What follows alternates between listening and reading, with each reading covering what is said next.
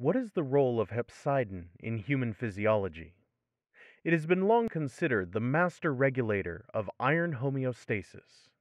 Hepcidin functions to inhibit iron from entering circulation by binding ferroportin, the only transporter known to shuttle iron out of storage cells. This action effectively traps dietary iron in the duodenum, recycled iron from senescent red blood cells in macrophages, and the principal site of iron storage, hepatocytes. The regulation of hepcidin expression is complex, combining iron homeostasis, erythropoietic demand, and nutritional immunity. When plasma iron levels are high, hepcidin expression increases, which stops more iron from entering circulation, preventing a state of iron overload that could lead to the formation of reactive oxygen species.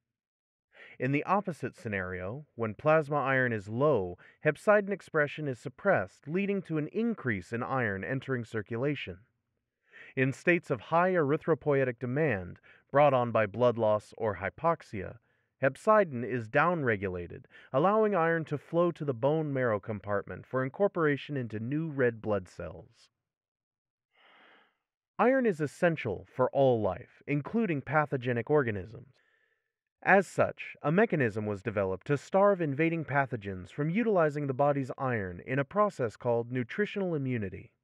When the body senses the presence of a pathogen, hepcidin is highly upregulated, locking away the body's iron supply. Structurally, hepcidin is a small cationic peptide of the defensin family compacted by 4 disulfide bridges. It is principally expressed in the liver, but localized production does occur in other tissues like the heart and brain. Physiologically, hepcidin can predict iron deficiency anemia, as well as non-anemic iron deficiency. And the route of iron supplementation can be predicted by indicating a patient's responsiveness to oral iron. As we mentioned, when hepcidin levels decrease, plasma iron levels increase. And when hepcidin levels increase, plasma iron levels decrease. Normal iron homeostasis is achieved when there is a balance of appropriate levels of plasma iron and hepcidin for physiological needs. However, when hepcidin regulation is disrupted, iron-related diseases occur. Inappropriately low hepcidin levels lead to toxic iron overload, including diseases such as hereditary hemochromatosis, iron-loading anemias, and chronic liver disease. On the other side, when hepcidin is inappropriately high, iron-restrictive anemias develop, including anemia of inflammation, anemia of renal failure, iridia, and anemia of hepcidin-secreting tumors. As we see here, many factors can contribute to hepcidin regulation, but generally fall into a few categories. 1. Iron levels, whether additional iron is introduced into the body, or iron stores are satisfactory. 2.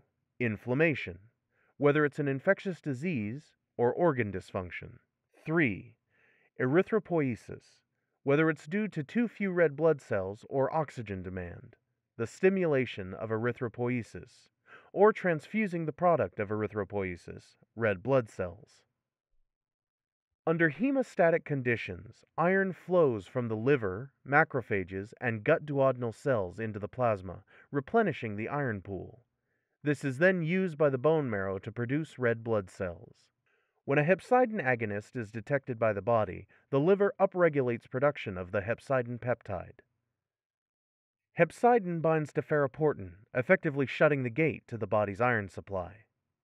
As a result, iron no longer enters circulation, causing the available plasma iron pool to shrink, as the remaining iron is rapidly consumed in the bone marrow and taken up by the liver. Once the available iron is used up, iron-restricted erythropoiesis becomes stressed, causing a reduction in the number of new, mature red blood cells. As the master regulator of iron homeostasis, hepcidin levels can predict iron deficiency in non-anemic patients before hemoglobin dips below the anemic threshold. While the prevalence of non-anemic iron deficiency is hard to estimate, there are approximately 23.4 million Americans living with anemia, a number underrepresenting the iron-deficient population in the U.S.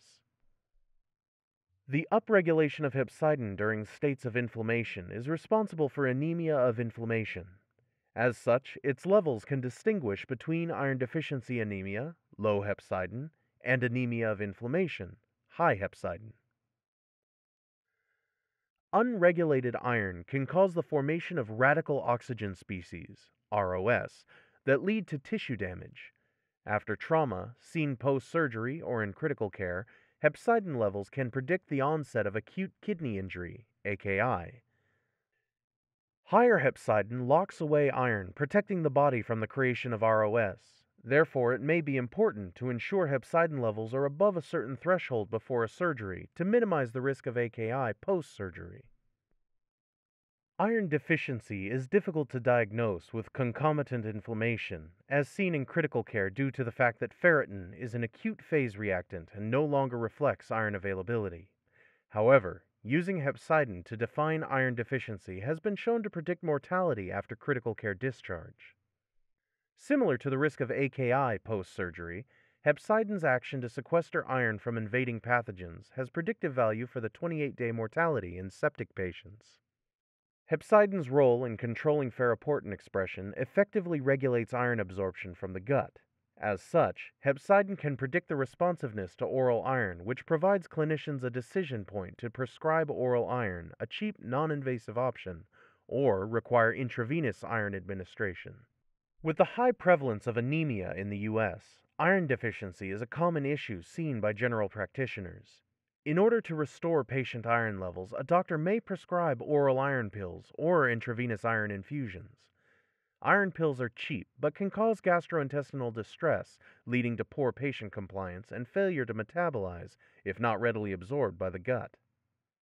While IV iron is effective, it is much more costly and requires separate hospital visits to administer the infusion. Hepcidin levels can predict the effectiveness of oral iron pills due to its role in controlling iron absorption from the gut. If hepcidin is low, oral iron pills will be sufficiently absorbed to correct the deficiency. However, if the levels are elevated, oral iron will not be effective, requiring the administration of IV iron treatment.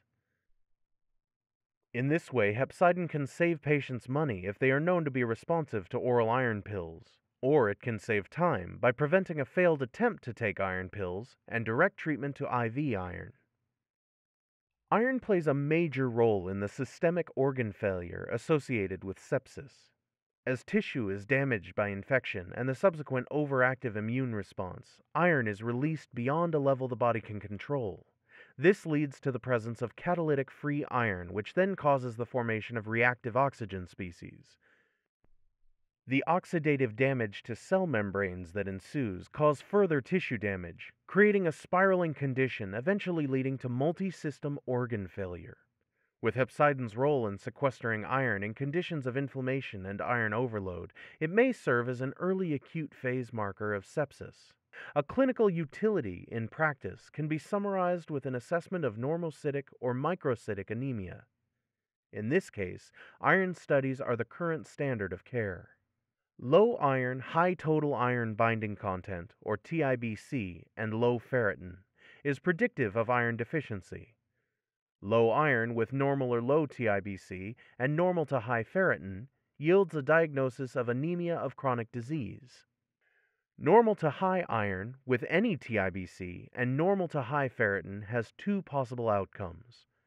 First, it could be indicative of iron overload, as in the case of sideroblastic anemia.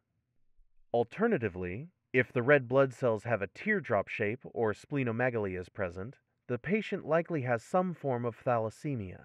Hepcidin is being evaluated for incorporation into the diagnostic tree and may, in fact, replace ferritin altogether. The intrinsic hepcidin diagnostic has also been issued a CPT code for Medicare reimbursement. Hepcidin can replace the basic indication granted by ferritin due to the high degree of correlation between hepcidin and ferritin. Beyond the correlation of hepcidin and ferritin, here are other principles of hepcidin physiology. In healthy donors, hepcidin levels are higher in men than in women. Hepcidin can stratify patients by iron status. When hepcidin is low, the patient iron status is low. As hepcidin increases, so does the iron status. Proper diagnosis is the key to improving care and avoiding morbidity in patients at risk from iron-related conditions. Hepcidin, the master regulator of iron homeostasis, can shed light on a number of those conditions, including iron deficiency, anemia of chronic disease, hereditary iron regulatory conditions, and a wide range of inflammatory or infectious agents. Clinicians can have patient samples tested by Intrinsic DX, the only CAP-accredited, CLIA-certified laboratory to run a clinical immunoassay for human hepcidin. The assay characteristics and physiological validation was described in this peer-reviewed article. The authors demonstrated the ability of hepcidin to identify patients with iron deficiency even before the onset of anemia. This highlights yet another advantage of measuring hepcidin levels in preventative medical care. Visit www.intrinsicdx.com for more information. Links to these references can be found in the description below or on the Intrinsic Life Sciences website.